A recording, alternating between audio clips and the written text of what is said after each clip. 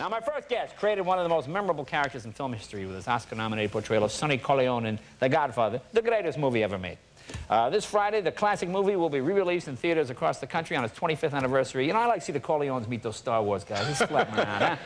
Please welcome the one, the only, the irrepressible James Caan.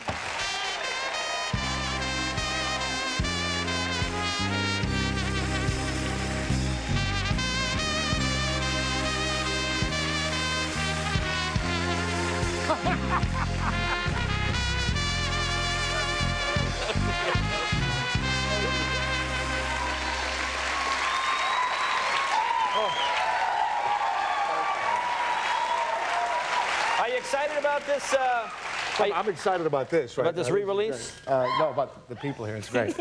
I got to ask you something.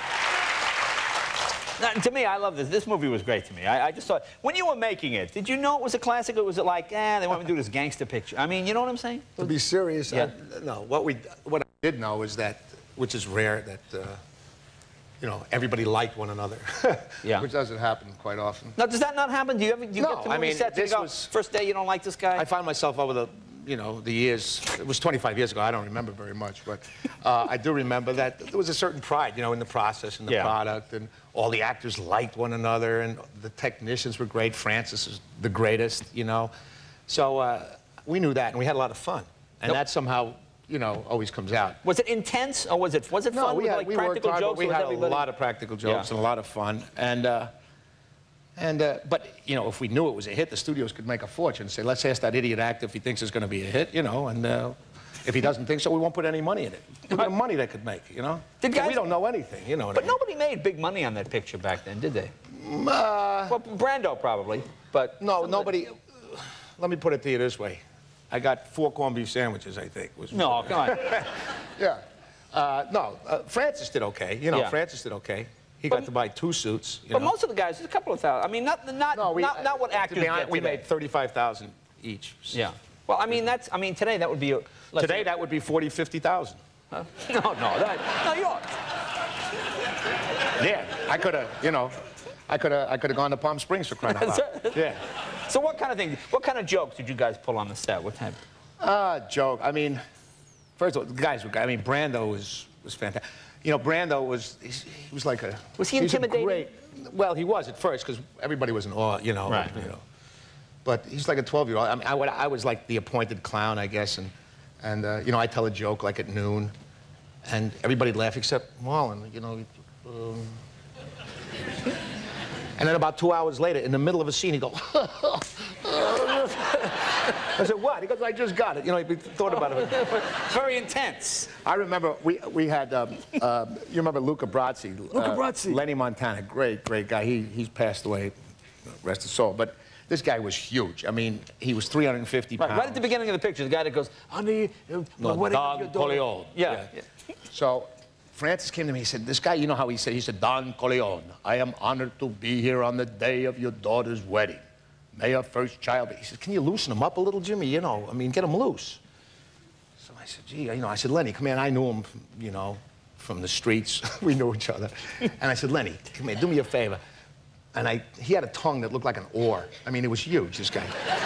And I got a piece of tape, and I put it on his tongue, and I wrote F-U on it, you know? I said, when you go in the door and you go, Don Corleone, you know, stick your tongue. And everybody laughed. He goes, oh, please, Jimmy, don't make me do this. Don't.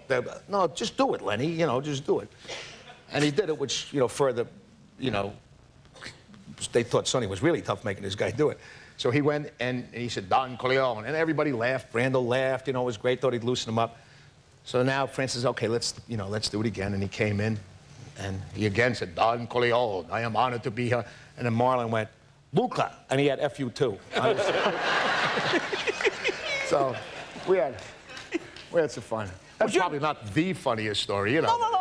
It's, you know, it's not a guffaw, but it's a chuckle. But your death scene is one of the famous death scenes. I mean, as a car guy, seen that 41 Lincoln get blown up. I couldn't. But you must have taken, when you get machine gunned at the toll booth, it's like, I mean, I've never seen anybody get hit with it. Were you wearing those? Oh, yeah. I was 147 of them, I believe. But they call them squibs. And we didn't have 9/11 in those days, you know what I mean? There was no 9/11. Yeah, everything And what flew. they're like little firecrackers. They take to your body, little right? brass casings with the gunpowder in it. Right. And then a little sack filled with blood. And they were all sewn into my suit and all over. And I had to be careful not to get my hands in front of it. So it was like choreographed, like a dance. Right. And I remember, I think his name was A.D. Flowers. I had these wires running out of my legs, you know. And as he was fixing me up, he said, you know, I've done 100 and whatever pictures. He says, I've never put this many squibs on a guy. And I said, you had to pick this moment, you know, to tell me that. You know, you could have saved that for a little while, yeah. So it was a great experience. When you would go to, like, New York, yeah, would guys think you're Italian? Would Italian guys come up to you and just assume that you're Sonny? I mean, did you get a lot of, hey, come on, come on. Yeah, well, you're a tough guy. I know you can take care of yourself. But did you get a lot of that? Was that a big problem? Guys pushing you around? And yeah. I remember one time in a golf tournament, some guy, I couldn't believe this guy came and he took a swing at this little guy, and I stepped in between him, and he went, no, Sonny, no. You know, the guy thought he was going in cement shoes, you know what I mean? Well, we have a clip. Let's show this clip. This is a great clip. This is I'll have to take your word for it. This is you and Michael when Michael says he's going to go in the Army. I can't remember. It was so long. Let's take a look. What are you going to do? Nice college boy, huh? Didn't want to get mixed up in the family business? Huh? Now you want to gun down a police captain? Why, because he slapped you in the face a little bit? Huh? What do you think, this is the Army where you shoot him a mile away? You got to get up close like this, and bing, you blow their brains all over your nice Ivy League suit. Come here.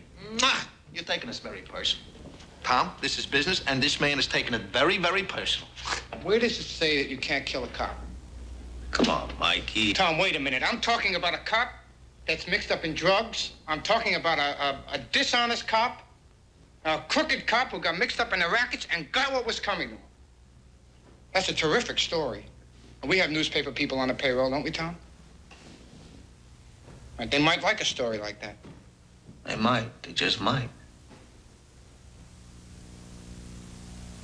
It's not personal, Sonny. It's strictly business. Not personal. Does it seem like 25 years ago? No. I think that scene, I was trying to convince Al not to do that so that Sonny would have a bigger part. Because if he didn't do it, you know, I could have been there long. I wouldn't have got killed. I'm a little selfish, all right. How are the kids doing? Good. How many kids you got? 4? Yeah, I have a daughter, 31. I have Scott, 20. I have Alex, 5.5, and I have Jimmy Jr. a year and a couple months. So what you're saying is you have sex about what once I'm saying is I need an operation. That's what I'm saying. Hey, good luck to you. Thank you. Congratulations. Thank you. James Caan, be right back with Jennifer Lopez right after this.